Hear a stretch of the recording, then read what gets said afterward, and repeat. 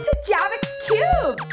Well, we're halfway through January, and while it's New Year's resolution disillusion season for most of us, there's still apparently some very sick, ambitious people out there. Guinness World Record 2014 is out, and I am celebrating since this must be the year of complacency because they were able to call all these records so early in the game. Congratulations, Guinness, that must be some kind of record. Now, if we take a close look at the artwork, looks like we're going down the chimney of Spider-Man with MC Escher. But if the public ever got tired of seeing the same thing over and over again, remixed again, we'd be back down to 3 network channels. So you could tell they're on the right track. I know that it's a good read too because it says officially amazing on the cover, which I'm pretty sure is a couple of terror grades above Chelsea Handler's production company, Borderline Amazing. So obviously I'm intrigued.